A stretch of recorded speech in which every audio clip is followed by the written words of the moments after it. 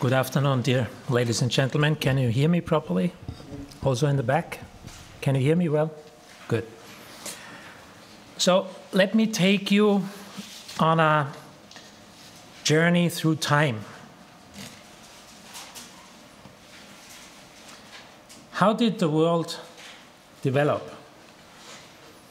Now let me start in 1800. Back then, life expectancy was 35 years. And 85% of world population was living in extreme poverty. What was extreme poverty? How did we define it? During the last 2 years, less than $2 available income per day, calculated in GDP. And what you can see here, that's the international declaration, what levels of income we have. Level 1 is extreme poverty, 2, 3, 4. This is how we look at development on a global scale, at least the United Nations is doing it. So let me press the button and watch the bubbles go. How did we do?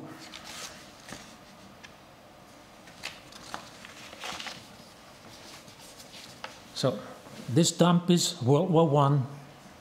And what you see here on the left, the pink bubble, the big one is China, the smaller one is India. Look how they are growing, how fast they're catching up.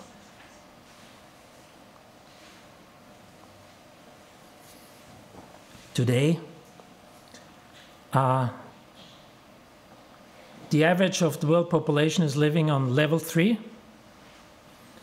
and only less than 10% is living in extreme poverty. That's a huge achievement. And most people don't know those numbers. But what did it do? When we look at GDP as a measure of how well we did, we have a large chunk of entropy. We have violence, crime, drugs, energy, waste, damage. Why do people break into other people's homes to steal things? We have health-related issues. And when we add that up, at least in 2004, that was the guess from Professor Nefyodov, we had 40% of global GDP entropy. This was destroying wealth, not creating wealth. So when we have 100% and we have 40% destroying wealth, and we all pay for that, did we do well?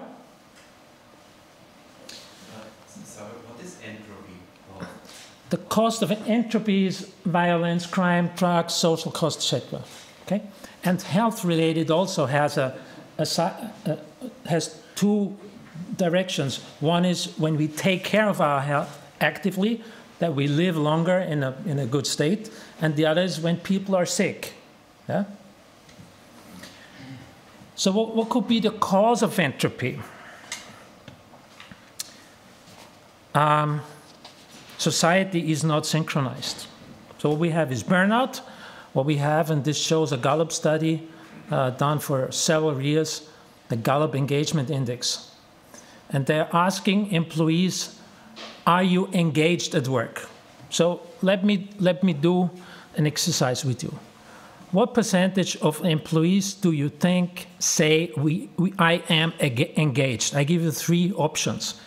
15%, 30%, and 50%. So who thinks 15% of the workforce is engaged? Raise your hand.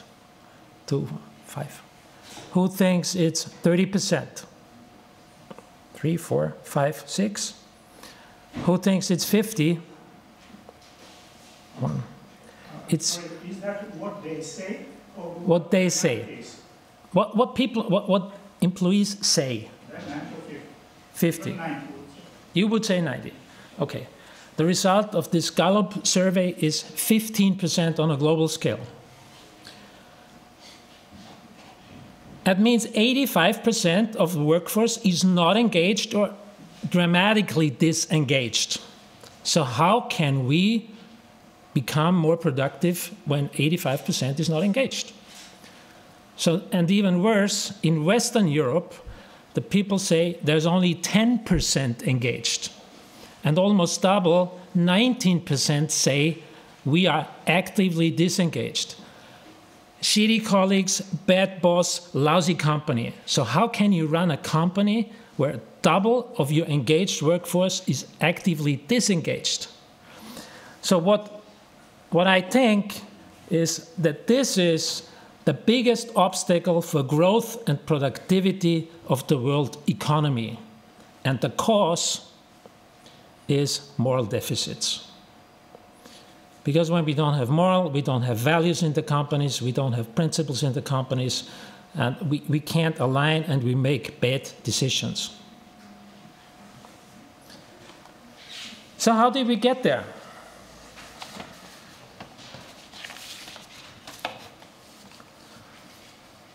Probably all of you know this, the long economic cycles. When we started out at the steam engine, back then, 85% of world population lived in extreme poverty. And each cycle had a technological basic innovation to create this, or to make the next cycle a growth cycle. The last basic innovation was information technology. This happened in around 1970, at least this is where this long cycle is, unfolding, and it's still going on. So now we're at the brink for the next long economic cycle. And do we see a technological innovation? Well, we rather have a technocratic paradigm. Is all that technology that's around really helping to move on in a meaningful and helpful way? Now let's take a closer look. The year 1970, this was the beginning of the fifth long cycle. The world, or we as mankind, had footprint 1. That means we were using exact the amount of renewable resources the world our planet was able to reproduce. I believe what those people who calculated it did, and they did it right. In 1971, President Nixon signed the temporary suspension of Bretton Woods. So he took the US dollar off the gold standard. What was the consequence? They put the money press on, and they're printing money since then. Not only America, all around the globe, we're printing money to have more money around. So this opened the door for shareholder value. On the other hand, in 1972, we had the first climate conference, so the voices became louder about environment. So do we have an issue? Yes. We are meeting and we're discussing climate agreements and how fast we want to reduce it. So the last result from COP20 in Rome was we want to make up what we did over the last 200 years. So we want to cut down emissions and carbon and everything to zero. That's where we started in 1800, more or less. Maybe difficult.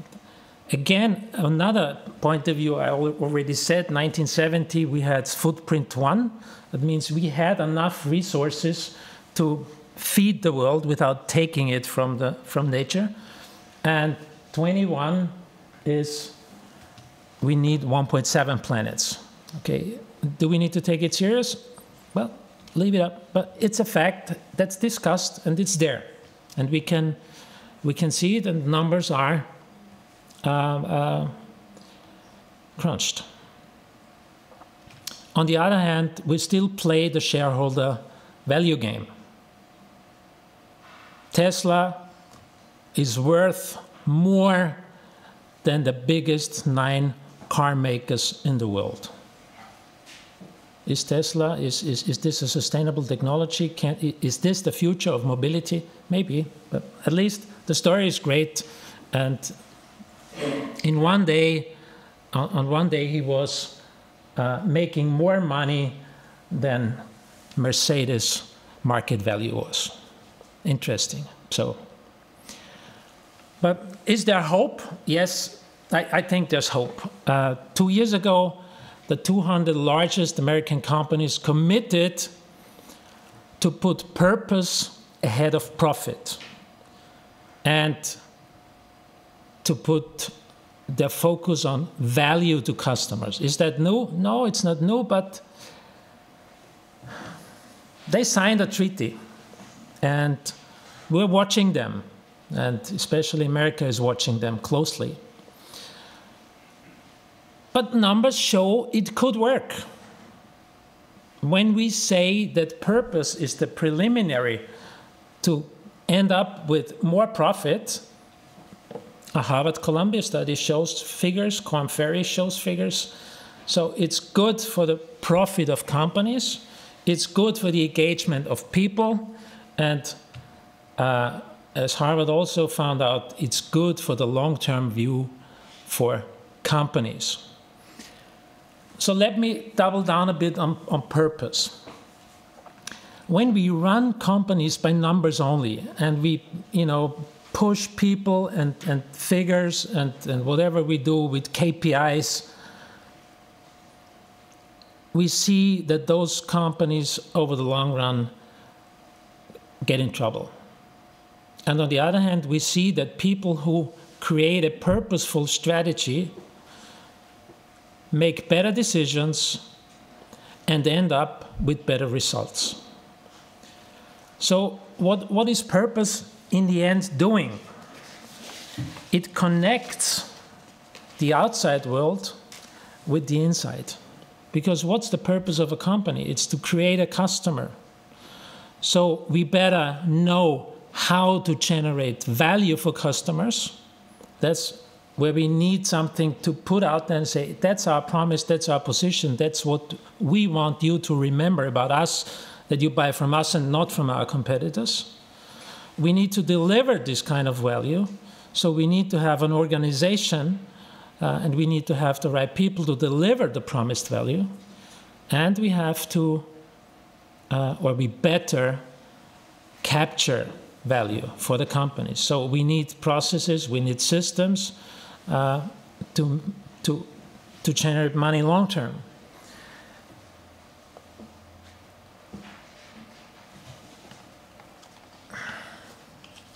So when we have purpose at the heart of a business strategy and make better decisions and find the right people and make them work in teams, we make better decisions. And then I think we don't have to ask about, are we inclusive or not? We will make inclusive decisions in respect of society, of people, and nature. So what should we do in essence? Return to capitalism as it was the initial idea. So it's not the question, is it inclusive or not? It's about long-term value, and that benefits all stakeholders, businesses, investors, employees, customers, governments, communities, and members of the society and the planet. We're working on this issue with customers since 20 years all around the globe with a big network, and try to make a difference that way. Thank you very much for your attention.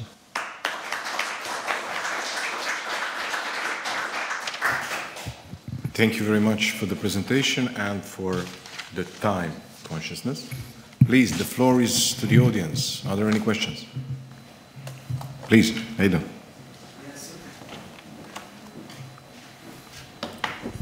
So in the recent debate about purpose, particularly around the time of the chief execs in the state, coming out with the purpose and value statement, some of the backdrop to Friedman's article around shareholder value was brought out.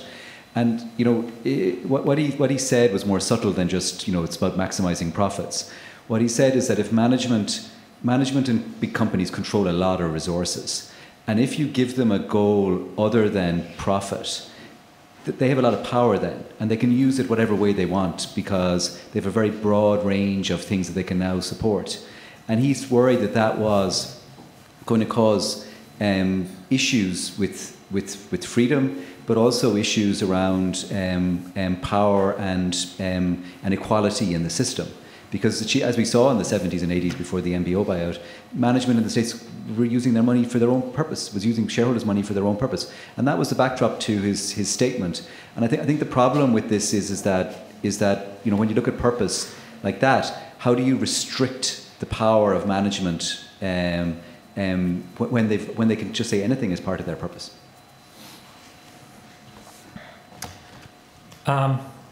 Thank you. That's a very good point, because unfortunately Friedman is dead and he cannot help anymore.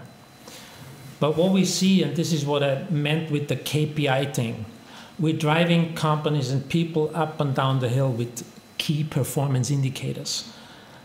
Too many and too many stupid ones. And that's the issue, because when you say, how much more are we going to do next year when you sit in an analyst meeting? I think we're going to do 15% more profit and 20% more revenue. So then you go home and say, hey guys, I just committed in the analyst meeting, so now sit down and do it. So this leads to bad decisions. So what we need is long-term planning. What we need is an alignment of resources and a really calibration. What can a company do in a certain market segment on a longer term, and what do they want to stand for? And this, gives a company a clear focus. What's their core business and where should they not be working in? Because when we say we want to grow, we want, there's a niche to grow. There's another niche to grow. We buy another company. It's for growth's sake. And I think that's a difficulty. Some can deal with it in a meaningful way and many can't. And that's it. Thank you. Thank you very much.